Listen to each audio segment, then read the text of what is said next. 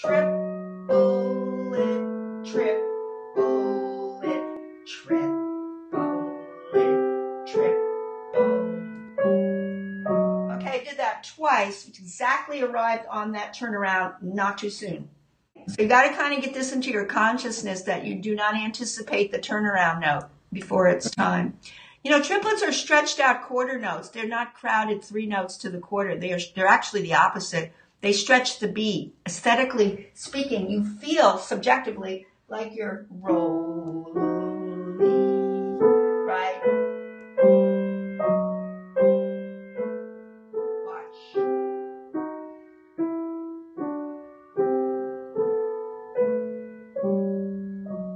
Yeah, they have a wonderful stretch to them, a rolling contour.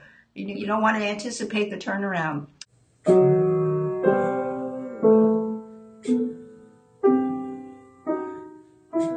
Better. Keep going.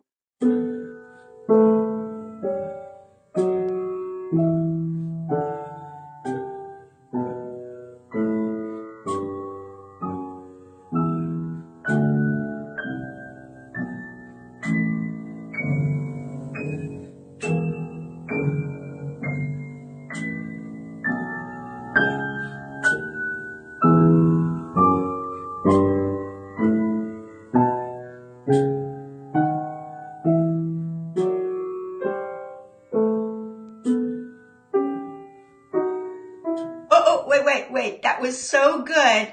But what happened on the last note you played? Oh, did I play too soon? Yeah, for sure.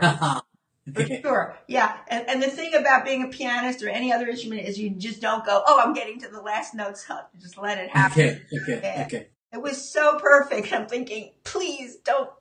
Because the last note and the first are the most important. You know, your turnaround note was very important. We know, we've been rehearsing it. But the very last, the coming to rest note must be in the right place. Even if you're not doing a getting slower and you're finishing a piece, but nonetheless, it has to be in the right place. Yeah. And anyway, what I was expecting was you were going to go into the 16ths, yeah?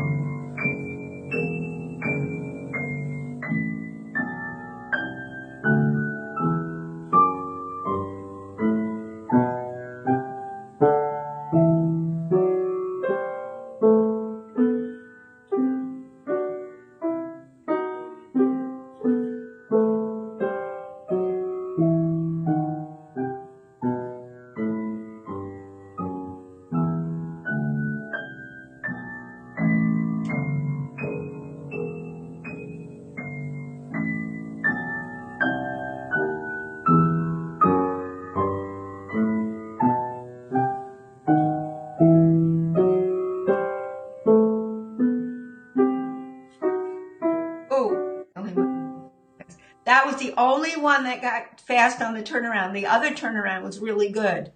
Your second turnaround was right on the money. This one, you decided to go too soon into the E. You know, I'm recording this. I want you to really listen because you want to learn to be discriminating about rhythm and turnarounds. It's a big deal. You know, you have to listen to what is not the exact place and what is the exact place for those notes. Okay.